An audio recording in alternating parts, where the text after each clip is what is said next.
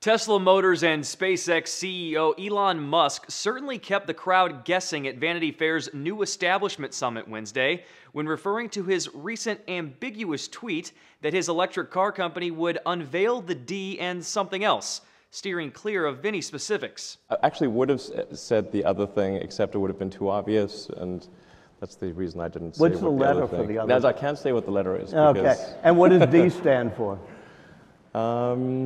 Well, the guessing games are finally over. Let's take a spin with Engadget in the new Tesla P85D at its big unveiling. Yes.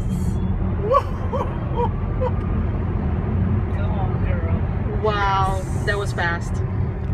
Tesla's new dual-motor, all-wheel drive Powerhouse version of the Tesla Model S can reportedly blaze a trail from 0 to 60 miles per hour in about 3 seconds. That explosive acceleration is comparable to premium sports cars like Lamborghini and Ferrari. Ars Technica says the second motor will also help the car gain better traction in inclement weather, which could make the vehicle more attractive to consumers living in northern climates. So what about the quote, something else Musk was referring to last week? Well, it turns out to be some autonomous driving features. He told USA Today Thursday the improved safety features in the debuting Tesla models include a new system that will move the car over a lane when the driver uses the turn signal, and a feature that reads speed limit signs and adjusts the car to the speed on the sign. Now, aside from those enhanced features, Musk isn't taking the leap and calling the new models full-blown self-driving cars as many people were expecting the D to stand for.